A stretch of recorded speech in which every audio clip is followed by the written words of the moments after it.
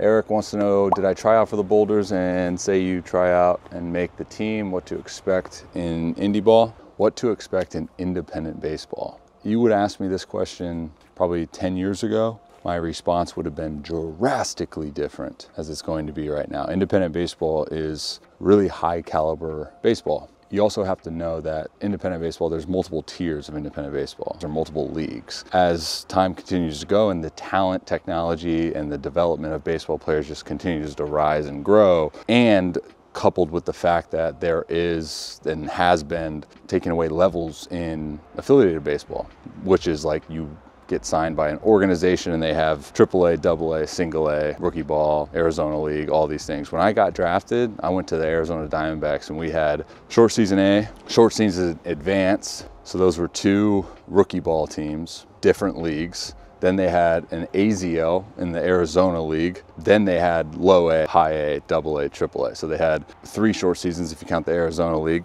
And then Florida teams will have like the Florida Gulf Coast League. But that was back in my day. And I got drafted in 2010. Now they take away like the 2 like short season teams, or some organizations had 1. So like you're taking away opportunities and jobs for multiple players. And where are those guys gonna go? Independent baseball, right? So like over the past few years with minor leagues taking away teams and the development, the rise of baseball development and players just becoming way better, in my opinion, than they have ever before because of the training environment, and the requirement to be a professional baseball player now is just different. So what you have after all of that is independent baseball being really, really good.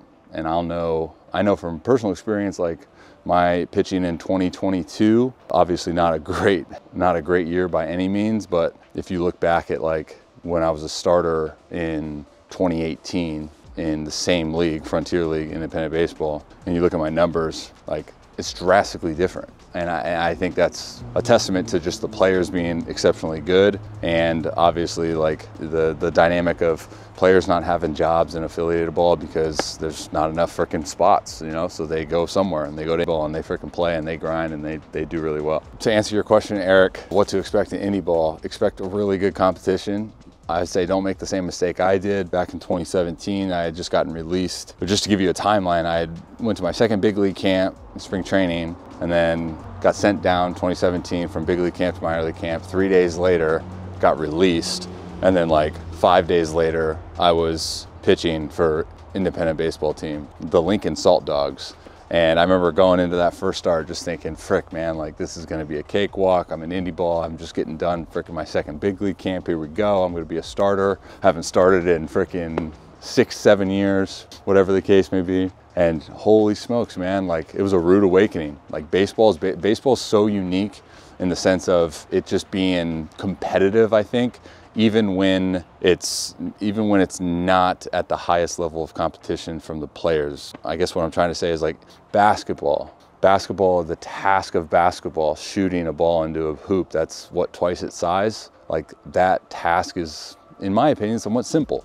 But the task of like baseball, whether it be hitting the baseball or like throwing the baseball in a particular spot, like that task, that physical task in and of itself is just difficult, right? Like let alone like who's competing against you from an individual standpoint. Like the task is just hard. Like that's why like you go freaking throw a bullpen by yourself into a 9 pocket or whatever, you're not guaranteed to hit like whatever spot you want. The task of baseball, just like I would say golf, is really hard, right? It's not necessarily the players in the sport that make it hard. Like I would say basketball and football are sports that more so become hard because of the competition, because of the other players you're facing against. Whereas like baseball and like golf are just sports that in and of themselves, the sport alone is just hard, right? So what to expect in indie ball, it's baseball at a professional level, so it's tough.